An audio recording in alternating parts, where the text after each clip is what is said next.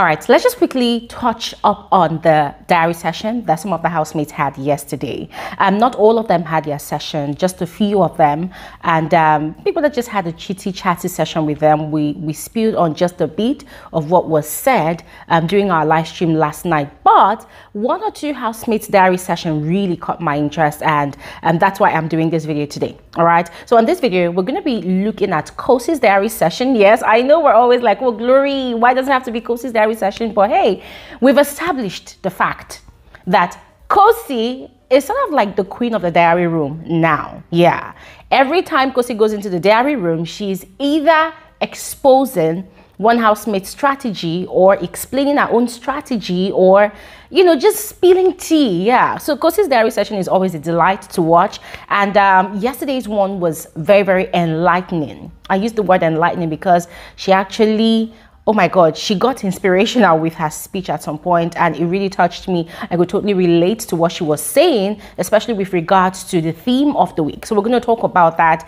And then there was a particular question that Big Brother asked the housemate about who they trusted the most and who they least trusted in the house. Now, some of the housemates' responses, it was quite expected. But for the likes of Thabang and Khosi, their responses, oh my God, it was kind of hilarious to me. It was kind of hilarious. So we're going to get into that and then just basically touch up on the preparations that the housemates are making towards tonight's wager task presentation. Guys, it is fire, and I cannot wait to express to you all how I really feel about their preparation process. All right, so as usual, I will encourage you all to please go ahead and share with me your thoughts in the comment section below as I share mine with you. All right, and yeah, you're all specially welcome to my YouTube channel. You're welcome back if you're a returning viewer. My name is Glory Elijah. This is Frankly Speaking with Glory, and I am the girl with the tea. If you are not yet a part of this community, it's quite easy. Kindly go ahead and do exactly what you see on your screen. And quickly, let's proceed into the conversation of this video. Beginning with Khosi's diary session, Big Brother had asked her what beauty means to her. That question is coming from the theme of the week. I think the theme of the week is I am beautiful. And from Big Brother's brief, he had encouraged the housemates to express their style, right, in fashion. One of those things they were supposed to present today is a fashion show. Yes, these housemates, if you've been watching the show and you've been seeing this housemates cutting up material, sewing up clothes, that is for the presentation tonight. They're going to be putting together for us a fashion show, and guys, I am getting excited about it already because these guys are working so hard. Last night they stayed up till almost dawn working on their outfits. Oh my God, I am so impressed, and I'm really gunning for them winning the wager task tonight because it's not easy.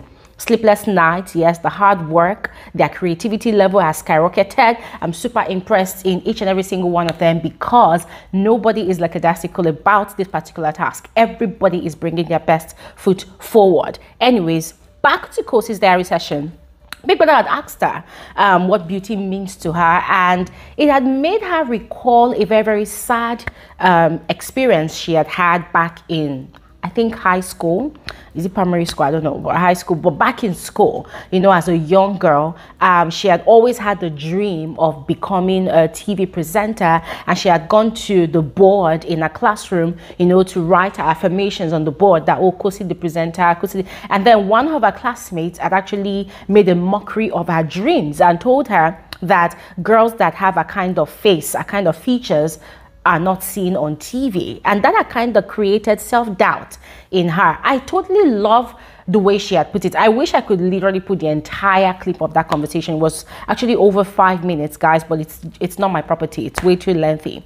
So she had explained that normally, in fact, right from when she started becoming aware of herself as a young female, she had always seen herself as beautiful. She had never seen anything wrong, with her lips, with her nose, with her features. She had always felt like she was beautiful. But then the moment that child in school told her that people with her features are not seen on TV, people on TV are more beautiful, more presentable, it kind of created a dark hole in her mind.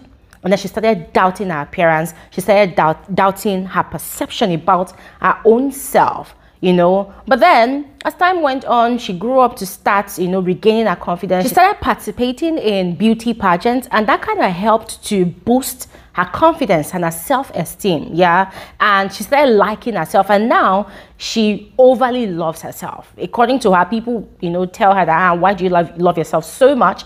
And she's like, no, there's nothing wrong with liking yourself too much. She said that explains why she takes her time in dressing up, with her makeup, with her hair. She just explained a lot of things, and according to her, she loves her mouth the way it is. She loves her nose. She loves her big eyes. She loves the way she is. Having built herself to this point, to this level in her life, she now strongly believes that beauty is simply perception. Yeah, and people's perception about you does not necessarily have to be true or false. Yes, especially when you think different about yourself. According to her, she decided that she wasn't going to be, all about what her face looks like, what her nose looks like, what her mouth looks like. And that was why she started investing more in books academically. Remember, Khosi has 2 degrees. By the time Khosi was done telling her story, ladies and gentlemen, I was so inspired, but most importantly, I could totally relate, because me too, I have been bullied a lot, about my nose. For those of you that are OGs on this channel, if you recall, I have shared a bit of my story about some of those things I never really liked about my body. I might do another video again for the benefit of those who are new on this channel, but it totally reminded me of that time in my life when I was also in school, and every day in class, sometimes after school, kids would gather and they would be pulling my nose, dragging my nose, and then they would be teasing me, saying all sorts of things that, oh, I'm a Calabar dog, I have a long nose, that kind of thing. They would be bullying me. It was really terrible, but I grew to love myself regardless. I grew to love myself, and what I've always wanted to do in my life is what I'm actually doing right now. I've always wanted to be in front of a camera, ladies and gentlemen, because I feel like there's nothing wrong with my nose. I've always felt that way, but at some point I had that self-doubt. So when Khosi shared her story, I could totally relate 100%, and I was really grateful that she shared that part of her story. And key point, that I got from that, which I've always known, and it's quite weird when you've always known something, but then you just need somebody to say it again, to sink into your head. She said it again, that beauty is perception. I immediately ran to Twitter and I dropped that there. So ladies and gentlemen, it was really inspiring. But away from all the mushy stuff, let's talk about the other serious stuff, the gamey stuff of the diary session. So as I mentioned before, Big Brother had asked the housemates who they trust the most and who they least trust in the house. Now for Khosi, the way she put it, Yemi was the one housemate she trusted about 80%. Yes, but now that Yemi is no longer in the house, the other person that she really trusts, about 60% or thereabout, is Thabang. Then she said it's more like her trusting just one person and not trusting the rest of the housemates. Now, she actually classified Miracle as a part of the rest of the housemates initially, but then later she now said she trusts Miracle a bit, but then it's mostly Thabang. And guys, when she said that, I almost fell off my sofa. Guys, I was literally pulling my wig and I was shouting, Khosi, no! You cannot trust Thabang. You cannot.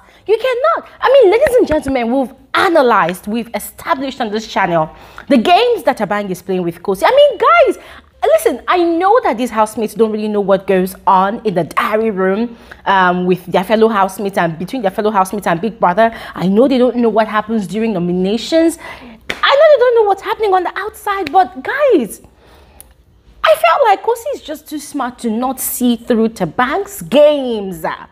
Oh my God. Because when Thabang went into the diary room and Big Brother also questioned asked him the same question, he had said that he trusts Tati the most. And Kanaga is the least person he trusts. He did not even consider Khosi. And guys, this dude did not fake it. Because when the housemates were still paired, they were constantly nominating Khosi, regardless of the fact that Khosi is in that pair with Miracle. And according to the last nomination they did, Nana had explained that she does not understand why her partner is always wanting to nominate Khosi. That she would say they should nominate someone else. Her partner would say no, they should nominate Khosi. But then you will still see that after all the decision making with regards to nominations, Thabang will still be, playing Khosi's hide and seek games. Meaning this dude is fully into the game, just as we have established. So when Khosi was now saying that, oh, Thabang was the person she trusted the most, guys, I almost died. I almost fell off my sofa. I said, nah, girl, you're too smart to not see that this guy is actually also playing you just like you are playing him. Guys, it was really sad. It was really sad. And then for Thabang saying that he trusted Tati the most. Guys, even people that was asking Thabang questions, because when the way he explained Kanaga Jr. that, oh, Kanaga Jr. is too much in the game, he's too invested in the game, he's playing the game more than anybody else, blah, blah, blah, he's strategic, blah, blah, blah. People that asked him certain questions. Because he made reference, Thabang made reference to on Sunday when Ebuka had exposed Tati, Kanaga, and every other housemate. People that asked him that was Kanaga Jr.'s the only explosive revelation that happens that day. Thabang started acting like he had selective amnesia. But he now mentioned Ebubu's selection as Ipeleng's choice for the Supreme Veto Power save. Big Brother asked him again, was that the only thing? He now mentioned other housemates. People asked him like 4 times. He was avoiding mentioning that immediately Ebuka had talked about Kanaga's strategy. Ebuka had also exposed Tati's manipulation. I said, this guy. The problem with Thabang is this dude believes that he's smarter than even Big Brother. Same thing happened yesterday when Big Brother called out the housemates for once again being dubious on a sponsored task. Big Brother called out Thabang for exposing the game to Khosi, which was against the rules of the game. Thabang blatantly denied it. Big Brother had to warn him that Thabang, consider carefully your next response. And Big Brother asked him again, and this guy tried to play mind games with Big Brother by saying, Big Brother, I can't remember at this point. Hey! I said, you see people like Thabang and Nana, Big Brother needs to just carry both of them, put them across his thighs, and carry slippers and whoop their ass properly, because those people are babies. They are young, and they just have this mentality of, oh, you can just lie like that, or you could just give some sort of attitude and just get away with it. But anyways, guys, I was really disappointed that Khosi said that Thabang was the person that she trusted the most. Yes, based on the fact that they talk a lot. And I'm like, girl, even though Miracle is a gamer just like you, Miracle is the only person that really has your back in that house, for real. But anyways, guys, moving on to the housemates' preparation for their wager task. Listen, this is the first time I'm going to be doing this here, but I just want to send out a direct appeal to Big Brother that Biggie, please, however way these housemates try to impress us, the viewers, tonight, Big Brother, please, for the sake of efforts, for the sake of their sleepless nights, just allow them win their wager. Guys, I have never been so impressed. These housemates have been working overtime. The way they are working hard for this presentation, oh my God, I am impressed. I am impressed. Everybody is working extra time.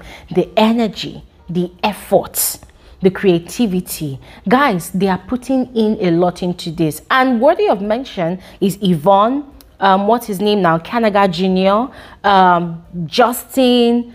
I mean, guys, every single one of the housemates, even Miracle, even those ones that have never used a sewing machine in their life, they're actually using it. And I am so impressed. So I'm looking forward to tonight's presentation. I am hoping to, witness a blast from that stage, yes. But regardless, I'm also hoping that they win their presentation, that they win their wager, because, hey, a lot of work has really gone into this. So, ladies and gentlemen, please go ahead and share with me your thoughts about matters that have been discussed on this video. Go ahead and share in the comment section below. And I'll see you guys on another episode of Frankly Speaking with Gloria Elijah. Have an amazing, amazing day. Bye.